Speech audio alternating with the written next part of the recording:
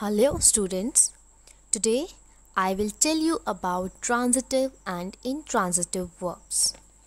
Before that, we must know what is a verb. A verb is a word that shows action or a state of being. Verbs express an action like bring, change, grow, consider. Verbs also express a state of being. For example, is, are, was, etc. Now, what is a transitive verb? A transitive verb is an action verb that is followed by a noun or pronoun that receives the action.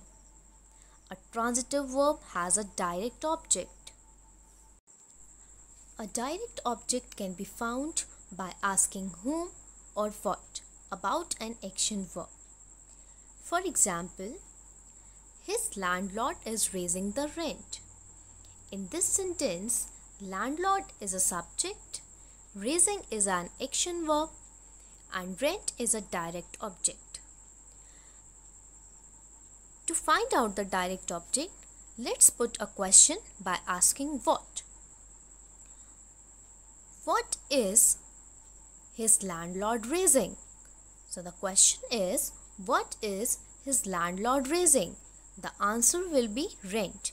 So here rent is a direct object. Let's look at some more examples. Our cat caught a mouse. If we ask a question, what did our cat catch? So the answer will be a mouse. So if we are getting the answer of what or whom in a sentence, that means in that sentence the presence of direct object is there. So in that sentence the verb will be in transitive form. Next example is the boss saw her in town. So if we ask a question, whom did the boss see in the town? So the answer will be the boss saw her. So in this sentence, her is your direct object.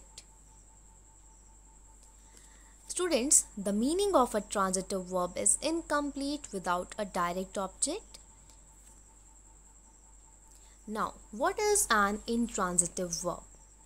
Verbs that don't take direct objects are called intransitive verbs. The meaning of an intransitive verb is complete by its own. For example, she is tending. In this sentence, there is no need of any direct object to complete the meaning of this sentence. So here in this sentence, standing is an intransitive verb. Some more examples of intransitive verbs are: the sun rises in the east. She walks quickly. In these sentences, rises and walks are intransitive verbs. Here are some more examples of intransitive verbs. The verbs that are highlighted with green color are intransitive verbs. Let's go. The kids are jumping.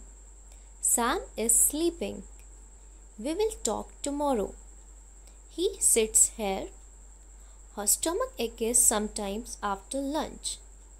So these are intransitive verbs because they don't require any direct object to complete their meaning.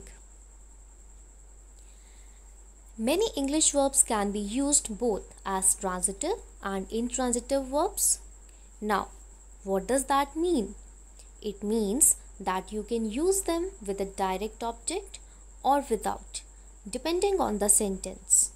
For example, we won. We won the game. Both of these sentences are correct. The verb won is intransitive in the first sentence and transitive in the second one. Here we have some verbs which are used in transitive as well as in intransitive form. Speak. I would like to speak with you. In intransitive, let's speak. Next is read. We are reading your new book. We are reading. cancel. It cancelled the reservation.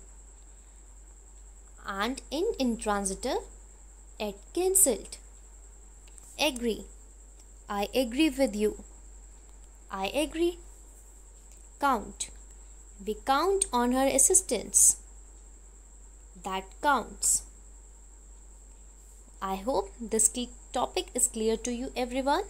Thank you.